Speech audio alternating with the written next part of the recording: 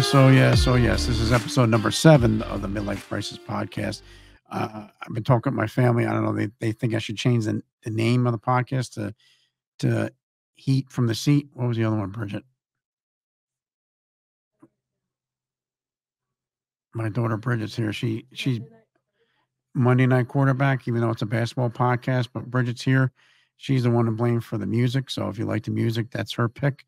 So our next episode is dealing with Proposition 48. Proposition 48 for you basketball fans in 1980.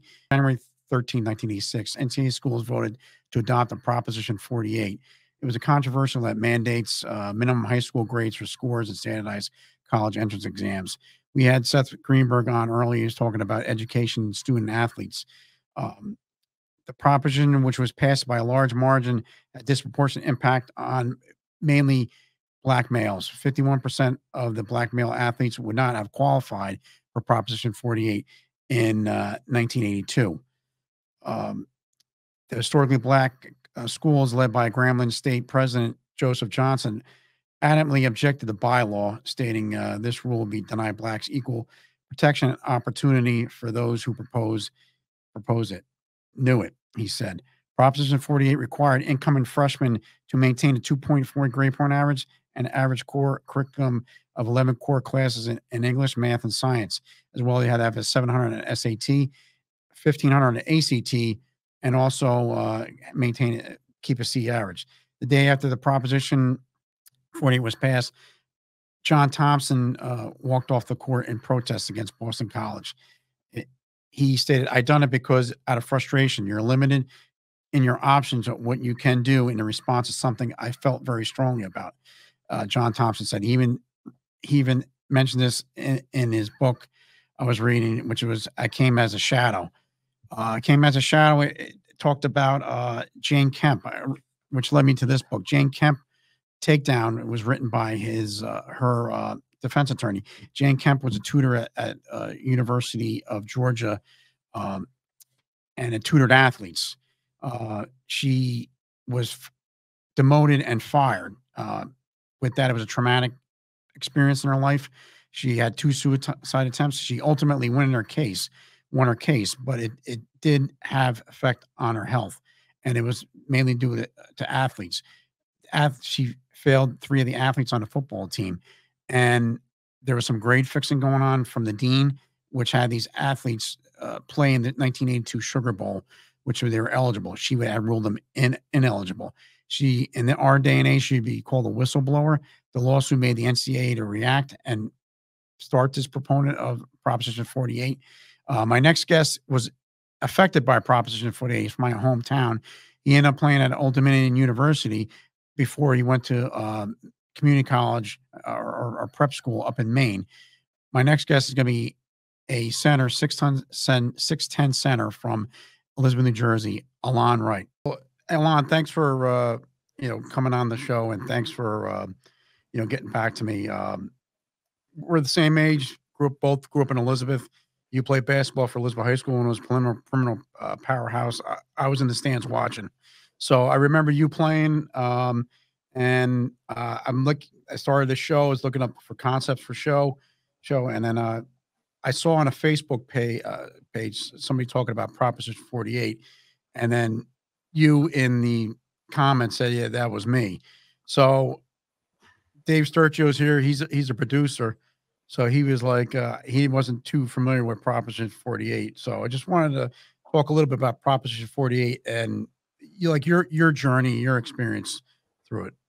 Yeah. Well, again, James, thanks so much for having me. And I think my story is pretty unique because it came at a time where, Proposition 48 was like the thing, right? You had an elite class of athletes coming through, in the early 80s that, excelled on the athletic field, on the basketball court, but maybe just had some challenges and some difficulties in the classroom. So just as just to kind of set the context here, Proposition 48 was a rule that was put out by the NCAA, which at the time, if you were a student athlete, you needed to have at least a 2.0 GPA in a core set of college preparatory academic work at the high school level. But most importantly, you needed to have at least a 700 on the SAT. I fell into Prop 48. I mean, I had a pretty decent GPA at like maybe coming out of Elizabeth High School. I had like maybe a 2.5. Okay. But those standardized tests, man, I mean, just really caused me all kinds of anxiety. And I mean, just quite frankly, and to be open and honest, I just was not good at taking tests. And so, you're not alone with that. You know, that's a real thing now. So I mean, and I'm walking in the same. I'm walking lockstep with you. So not to cut you off, but you keep on going.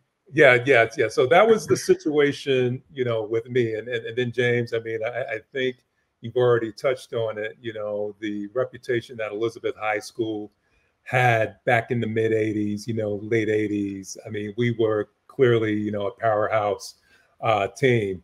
I actually came to Elizabeth High School as a ninth grader. I was 6'5", weighed about 140 pounds, and I kind of got discovered by here's a name for you, you know, the legendary coach Ben Candolino. Oh, sure, he's still there. He's still wow. In an open gym, you know, and for me, it was just more about the curiosity of the game. But quite honestly, I couldn't walk and chew gum at the same time.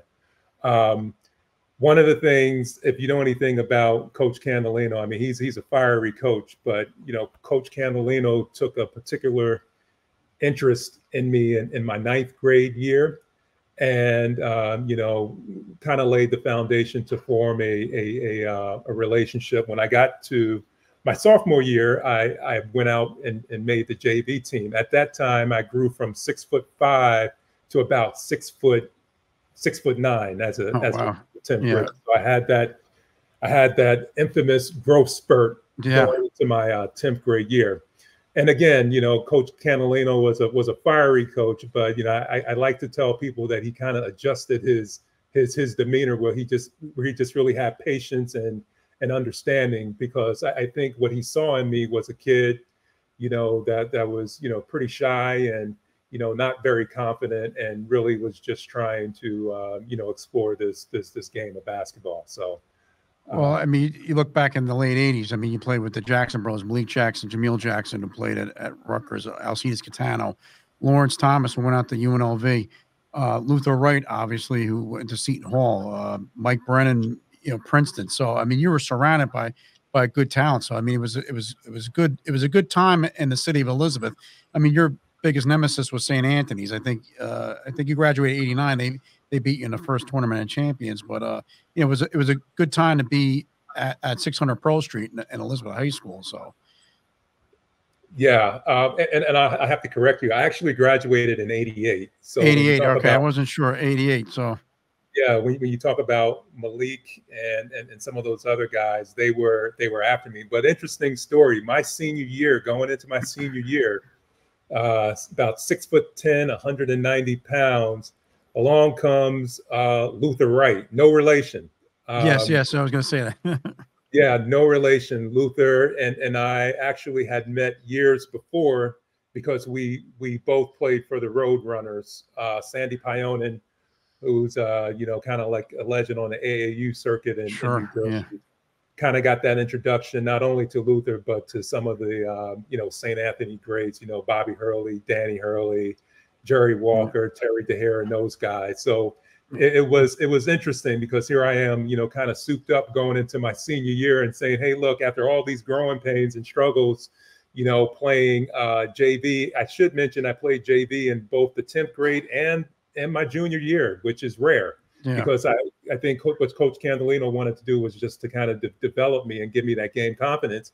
Here I am, souped for my senior year, and along comes a 7'2", 250-pound behemoth of Luther, and plans just kind of, you know, quickly changed, because I even forgot to mention Chris Gatlin. So you're in between Luther Wright and Chris Gatlin. So it's just like who played a couple years in the NBA. NBA, yeah.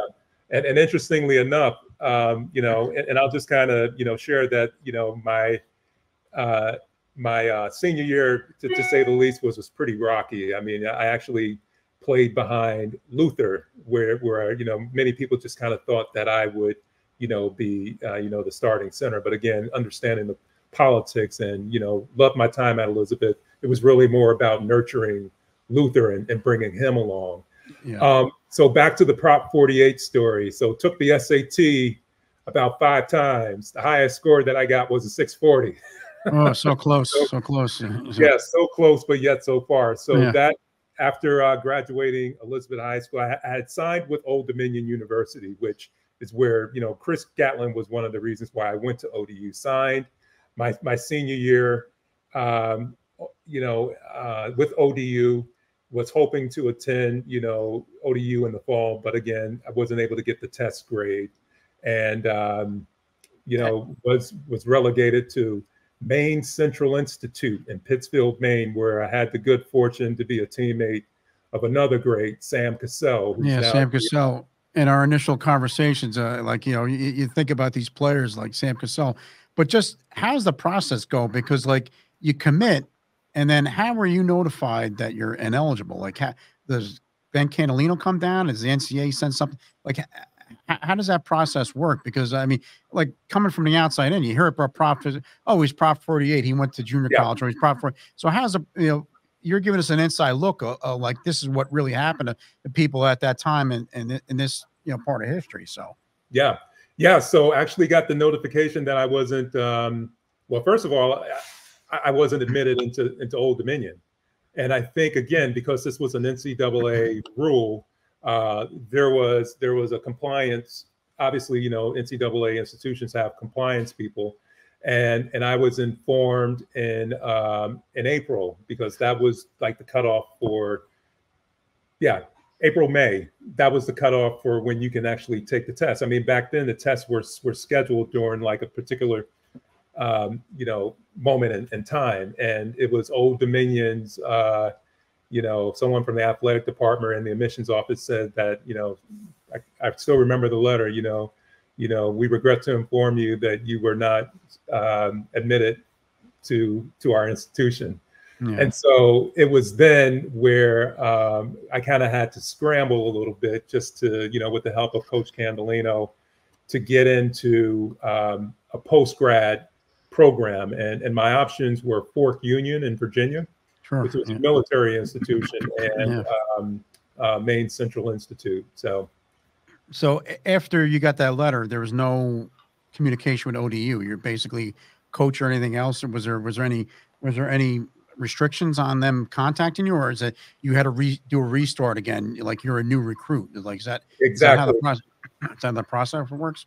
Yeah, exactly. That's what actually happened. Although I didn't get it admitted into Old Dominion, I had to reopen up the process. I should just back up a little bit and say that when I was, my senior year, I got recruited. And think about this: this is 6'10", basically, role player in New Jersey. But just because of the strength of the team and the program, I had some really good looks from like a Rutgers.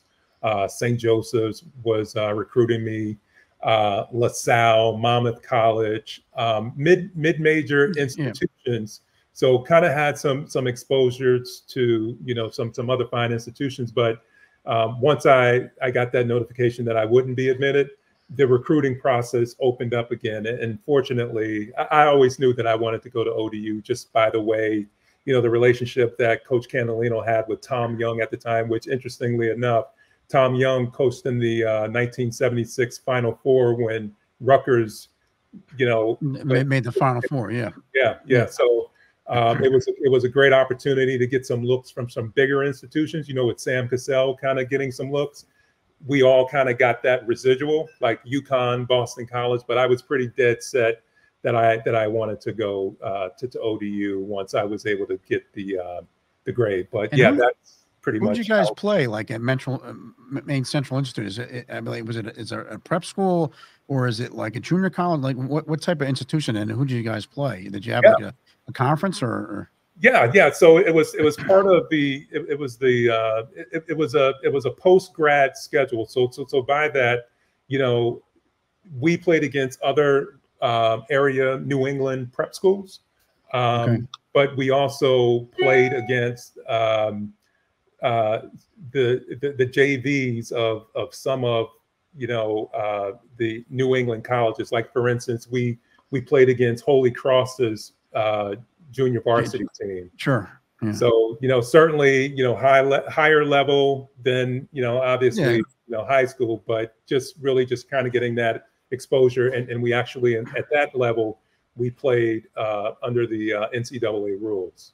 And then do you have any notable names you played with Sam Cassell? Any notable names you saw and say, hey, that guy's really good, or that's any notable names you played up when in your playing days up in Maine? Or yeah, I think Sam would probably be the only one that most people will recognize. But okay. I mean, even at Maine Central Institute, I mean, after us, you had guys like Karan Butler went to Maine Central. Yeah, sure. So I mean, he was a UConn yeah, he was at UConn. Yeah, so. And a couple of other folks who really had some really great college careers. But it was interesting. I mean, I went to a land from in Elizabeth, growing up at the time, growing up off of North Broad Street to sure. now going to an environment where folks are plugging in their cars overnight. Yeah, so because it's so. I went to Maine once. It's a great state, but I don't know if I'd go back there. So yeah, I give you credit for going to school up there. So yeah, it was tough, but had a great experience. And again, it was just really that's what really started my journey to just saying, hey, basketball isn't going to last forever. And it was really in Maine where, again, the whole mission was for me to, get my SAT score and also develop it, because I was, quite honestly, I was just really weak and didn't really have a whole lot of skills. I tell people the only thing I could really do was I was recruited off of my athleticism. I mean, I can run and I can jump, and I was a shot blocker, but it was really at, MCI where I kind of, grew in, got some confidence and grew into my game. And most importantly, it just kind of set the foundation going forward to just really focus on academics. And I started out the preamble for this episode, like Coach Thompson walked off the court back in 1989 when it all came out. What was your thought about that at that time? Being from an inner city, challenging, background. Listen, Elizabeth High School, it's a great place to school. A lot of my friends went there. Great place to be. But listen, it was easy to walk out the door and not go to class. So just like the temptations were there. But what was your thinking about just on a social level about that program? So about Prop 48. Prop 48. Do you think it was beneficial, or you think it hurt more people than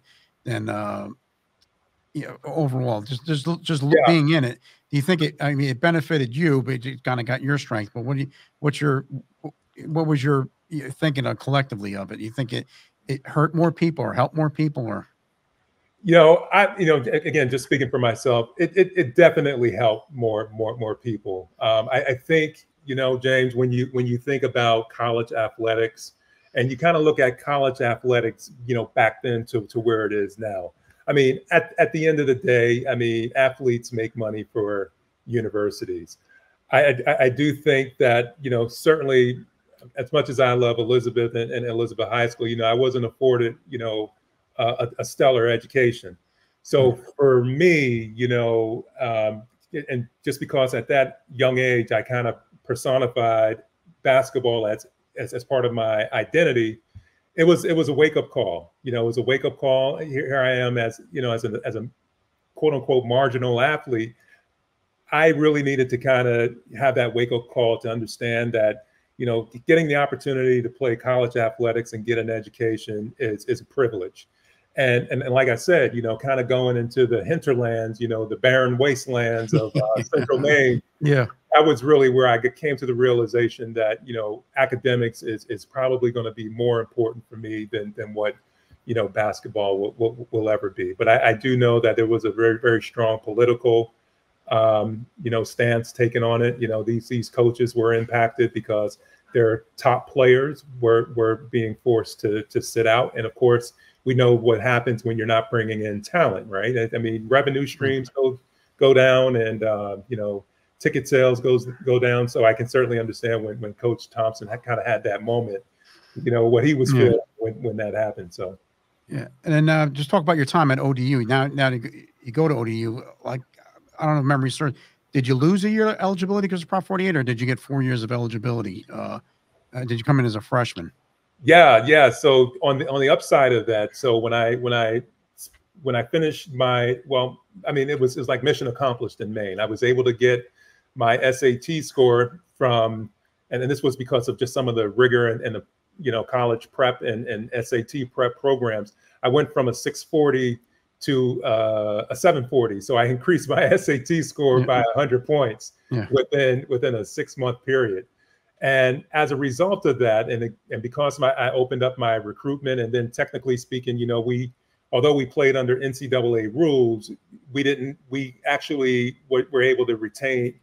I was able to retain my eligibility. So I had 4 years of eligibility going in. But interestingly enough, even after the prep school experience, and long story short, Chris Gatlin, right? He was a starting center. So a decision was made to redshirt me my freshman year, which again gave me more time to develop physically and build some confidence, and again, focus in the classroom. So I actually spent 5 years at Old Dominion, and graduated on time in 4 years, but went back for my 5th year and got a second degree. And, the highlight of my ODU career was going to the NCAA tournament in '92, playing in Worcester, Massachusetts, and going chest to chest against University of Kentucky, Jamal Mashburn and John Pelfrey and those guys. And, there's, Richard Pitino on the sidelines, who was a whole lot taller than I thought he was in real life. So it was an amazing experience. Yeah, well, and that's something you'll never take away, that experience. And looking back at the game now, do you still follow the game, and do you like the rules that were kind of instituted now with like the transfer portal or like in getting paid? I mean, do you feel like that's gonna, do you still follow the game now, or are you kind of like it was a chapter in your life that you moved on to? Oh yeah, I still stay pretty close. I mean, I'm still very partial to the Big East, just by the fact that grew up in the New York City metropolitan area, so still follows some of the games. Well, Big East now is more expanded, right? It's more like national. I think they have got a team like close to the West Coast now, somewhere in the Midwest. But yeah, still follow the game. Definitely I've seen, just the whole monetization of college athletics, college basketball, and it's a little disheartening at times, because these high profile athletes are coming in as a one and done, and now it's about the NIL deal, which I think rightly deserved. But I think college basketball has lost its essence. I've always tell people, even when I was at ODU, I mean, I had plenty of opportunities to transfer. I wasn't getting a whole lot of burn or playing time, but it was just something about just that loyalty to, coaches who give you a scholarship and want you as part of their program. I kind of felt that obligation to just be loyal to the program and not just, jump ship when things are not going my way. I mean, you see a lot of that going on now. You got guys, you got 4 years of eligibility, and they've been at 3 to 4 schools. Like, how did that happen? So, and then throw a COVID year in, and so they're playing elsewhere. So did you still keep the relationship with Tom Young, like, even in your adult life? Do you still talk to Coach? Do you still have that bond? Yeah, well, unfortunately, Coach Young passed away about, I think it's been about 2 years, well, maybe about a year and a half now. But I only played under Coach Young for a year. He was actually fired, and Oliver Purnell was brought in. But to answer your question, I don't. I think I keep in contact with a couple of assistant coaches every now and again. Okay. But again, I kind of look at it, as, again, just even now. There comes a time where you just have to kind of let that go. I mean, it's a great part of my life. It was, built some really strong relationships for the moment. I still keep in contact with a number of teammates from ODU, and even at Elizabeth High School, a number teammates on Facebook, but just really just kind of went on with moving forward as I'm approaching 54. Okay, well, you look good for February. 50. God bless you. You look good for 54. But Thank you.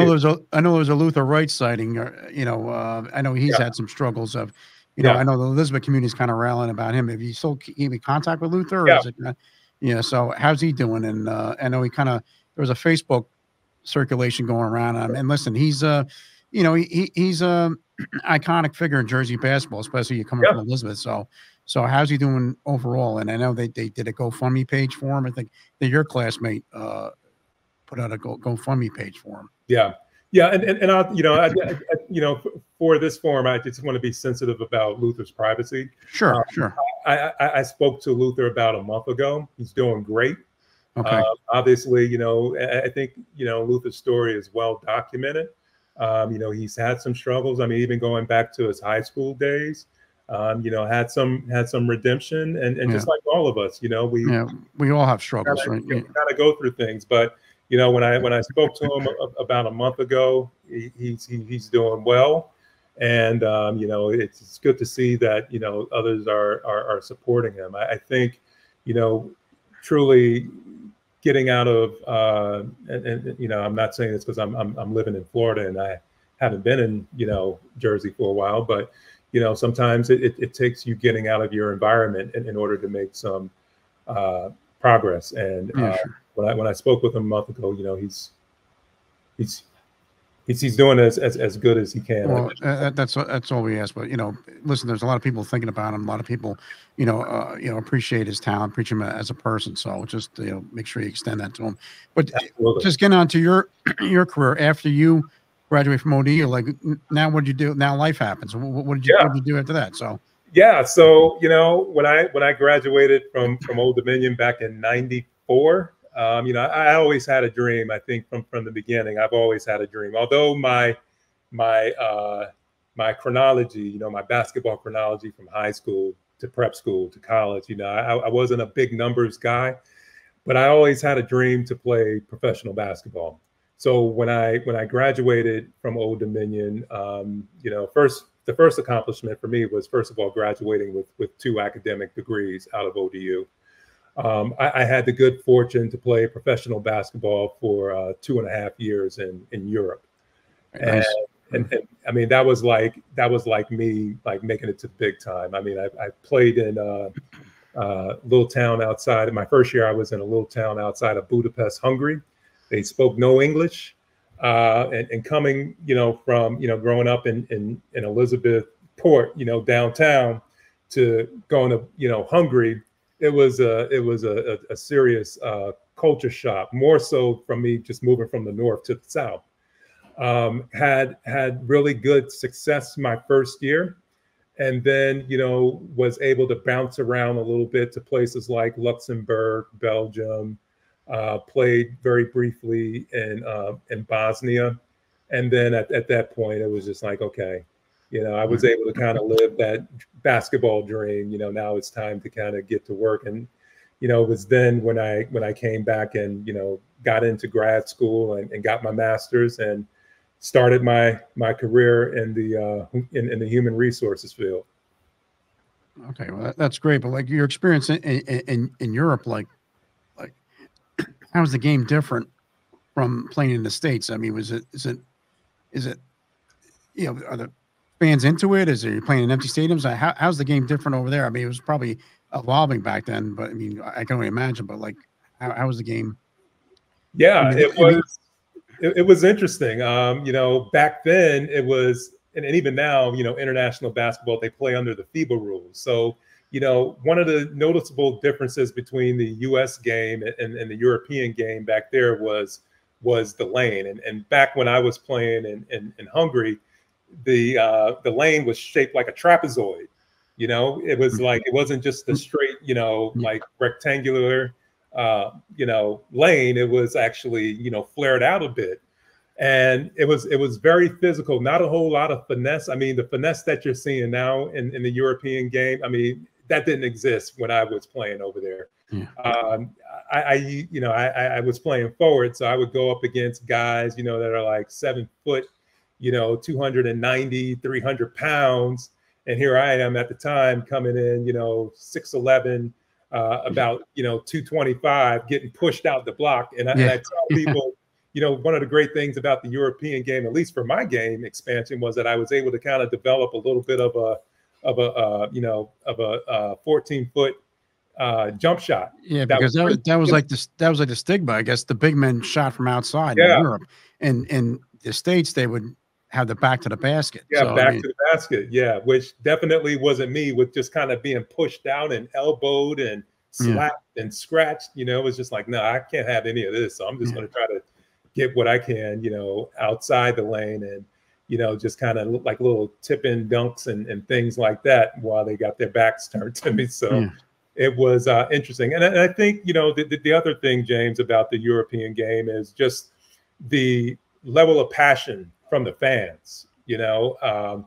These local teams and just all the support that they have, was really nice to see. I mean, the other thing, of course, there was only either 1 or 2 Americans to a team. So culturally, it was great, just to kind of be taken in and received by the teams. But I tell you, if you're not playing well, I mean, they show you no love. And there were a lot of situations where I know I didn't play my best, and we lost games because there was big wagers on the games. And I heard about it, and it was in those moments you just want to try to, say, I'm done with this, I'm going back home. But I guess that's beneficial when you don't know the language. They're upset you, they don't want to say it.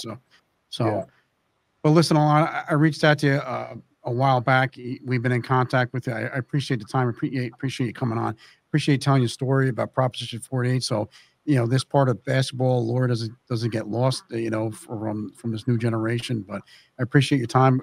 Whatever it did, it worked. I mean, you carried the interview. I appreciate you coming on, and I really appreciate you telling us the story and everything else. And good luck to you, and you look great for 54. So I just gotta say, keep on doing what you're doing. So great. So, I appreciate it. Yeah, but if you're ever in Elizabeth, hook me up. Look me up. So I'll be. I don't live in the city, but I still got relatives over there. But I'm around. So, but happy holidays to you and your family. Thank you very much. Thank you very much. Thank you. Thank you, Allon. All right. Take care. Take care. Thank you so much for your time. This is going to be the last episode for 2023. I'd like to thank Dave Sturcio here at Chop Sports Media for giving me the opportunity for this. Thank you for my family and friends who reached out to me on phone calls, texts, and calling me wishing a good job. I did. Give me the positive, give me the negative. Reach out to me via email if you know me, text. Also, you can find me on Twitter at Whalebones. Feel free to contact me with any storylines, any interesting topics you may have. At this time, I give this opportunity to extend happy holidays to your family, and safe in the world, peace in the world, and a prosperous 2024. Have a great night. Have a great 24. Signing off for 2023 here at Chop Sports in Manawha, New Jersey.